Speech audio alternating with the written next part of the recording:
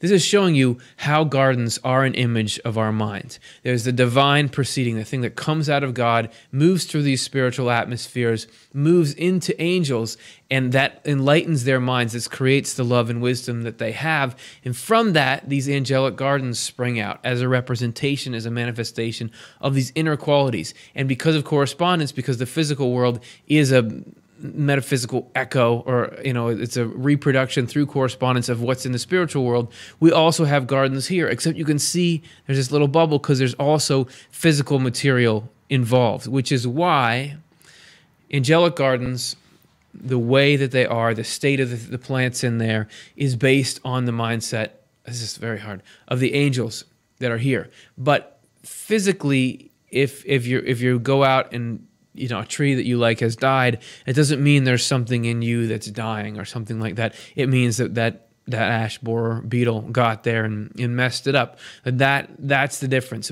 However, so in specific, we can't say, we know exactly what's going on in your mind because of how your garden is. There could be some parallels, but we can, because of the processes, because of the universal things that are on display there, get insight to the universal human condition from what happens in a garden. And we're going to do that right now. I mean, that's what this episode is. And the first example we want to look at is that soil. We'll start with a simple one, an easy one. Our mind is like soil. This is True Christianity 350.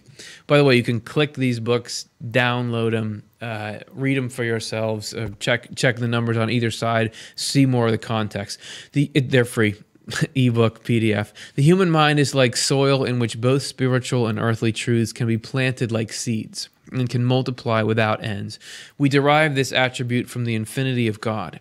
He is constantly present in us with his light and warmth and his generative ability. So it's a very, very simple comparison. However, it's not just like, okay, that's the only similarity between soil and the mind. You can go within and find a new application for this same metaphor. If you just took in the beginning it said light and heat all go into these angels. There's two great things that come out of God, right? Goodness and truth, love and wisdom, whatever you want to call them. In us, there are these two elements to who we are, our rational faculty and our will, or our feelings, thoughts and feelings, essentially.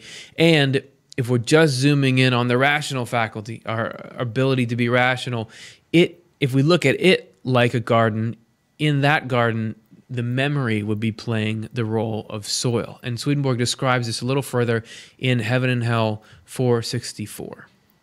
Our rational faculty is like a garden or flower bed, like newly tilled land. Our memory is the soil.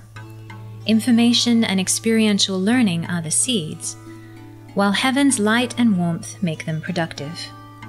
There is no germination without these latter. So there is no germination in us unless heaven's light, which is divine truth, and heaven's warmth, which is divine love, are let in.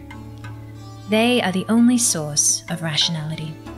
It's the growth of good things, the growth of ideas, the growth of feelings, things that move us upwards spiritually, that make us into more productive, effective, loving people. This is the garden starting to grow in us. And there are infinite correspondences in there. There are infinite metaphors and comparisons that you can make, and that Swedenborg is saying this isn't just you're forcing an analogy. This is actually written into the nature of these gardens.